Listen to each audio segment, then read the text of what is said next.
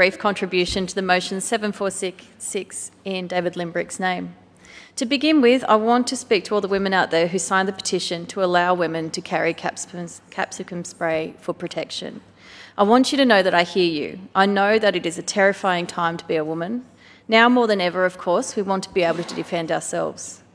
But for the reasons I will set out below, we do not believe that capsicum spray is the solution. When we look at other jurisdictions like Western Australia, where people have access to capsicum spray, we do not see that it is being used to stop violent attacks against women. In fact, it is more often misused to attack others. It would be terrible to see wider access to capsicum spray not improve women's safety and instead yet another weapon to the toolkit, add another weapon to the toolkit of perpetrators of violence.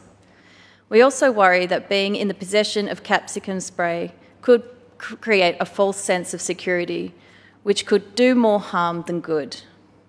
Now, when I lived in Paris, most of the women I worked with did carry capsicum spray, so I do have a little bit of insight to this discussion. We all worked in the same bar in the nightlife district, which was next to Moulin Rouge, and it's a place where women often didn't feel safe late at night. Now, incidents were often talked about at work, but I never heard of one of my work friends report that capsicum spray saved them from these incidents occurring. One of my friends actually said to me that in a moment of panic, she couldn't find it in her handbag and ended up throwing the handbag and running for her life.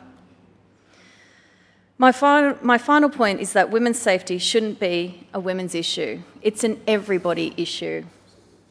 The focus needs to be on stopping violence before it starts, not on placing the expectation on women that it is up to them to defend themselves against violent attacks. This violence isn't inevitable, it's preventable. During the 16 days of activism against gender-based violence, I continue to work to advocate for this cause and to push for advocacy to translate into real solutions, not quick fixes. Although tools like capsicum spray can make you feel safer, the reality is they do nothing to meaningfully address rates of violence against women, and they put the responsibility onto victims, not perpetrators. We need change as a society. We don't need more weapons on the streets. And for these reasons, we will not be supporting this motion.